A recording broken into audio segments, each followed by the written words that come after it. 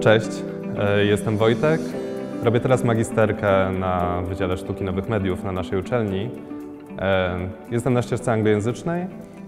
Hej, mam na imię Agata.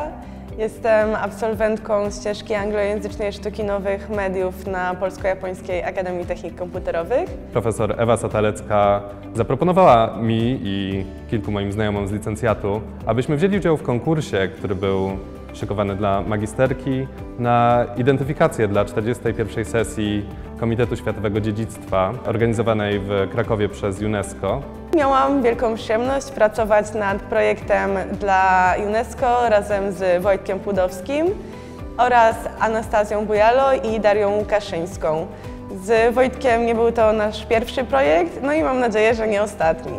Konkurs na początku polegał na tym, że grupy studenckie, które się utworzyły, prezentowały przed przedstawicielami z Narodowego Instytutu Dziedzictwa i z polskiej części Komitetu UNESCO swoje pomysły na logo dla sesji oraz taką ogólną identyfikację. Muszę przyznać, że wiązało się to z wieloma nieprzespanymi nocami, włącznie z nocą poprzedzającą Wigilię, ponieważ ostateczną wersję brandbooka mieliśmy dostarczyć kilka dni po świętach i siedziałam do 7 rano, składając jeszcze w księgę znaku, żeby wszystko idealnie wyglądało.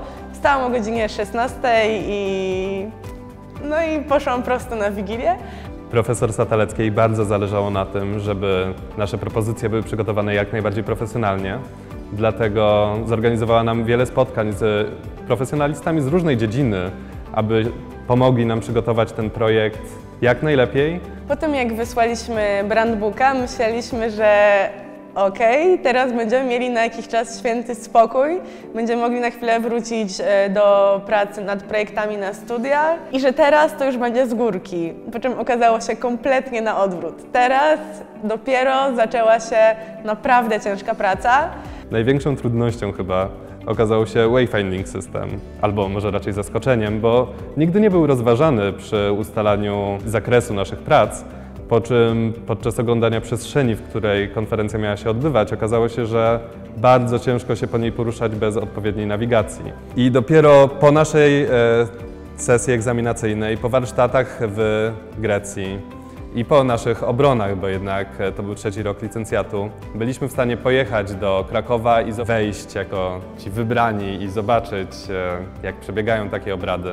Bardzo ciekawe dla nas jako projektantów było to, żeby zobaczyć, jak w praktyce wyglądają projekty, które przez cały rok projektowaliśmy, ale tylko na ekranie komputera. Cała ta praca to była gargantuiczna ilość stresu.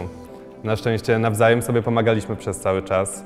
W ogóle nasza współpraca była bardzo płynna, nie było jakiegoś stricte podziału zadań i jak ktoś zrobił swoje, to mógł leniuchować. Instytucje, które za tym stały, a także perspektywa 3000 osób, które będą się przewijały podczas tego wydarzenia, naprawdę mobilizowała. Teraz na magisterce również staram się angażować w projekty, które mają faktycznie szansę realizacji. Jednym z nich jest projekt, który robimy pod nadzorem Rudiego Baura i będzie prezentowany przez nas w Paryżu. Te 3 lata studiów dały mi naprawdę ciekawe możliwości, jeżeli chodzi o pracę nad projektami i współpraca z realnym klientem, bo także wyjazdy do różnych europejskich stolic, żeby spotkać się ze znakomitymi profesorami, od których mogliśmy dowiedzieć się czegoś ciekawego albo uczestniczyć w warsztatach. I to wszystko pozwoliło mi zbudować fajne portfolio, które otworzyło mi drogę na moją wymarzoną uczelnię, czyli Royal College of Art w Londynie, gdzie zaczynam studia magisterskie od października.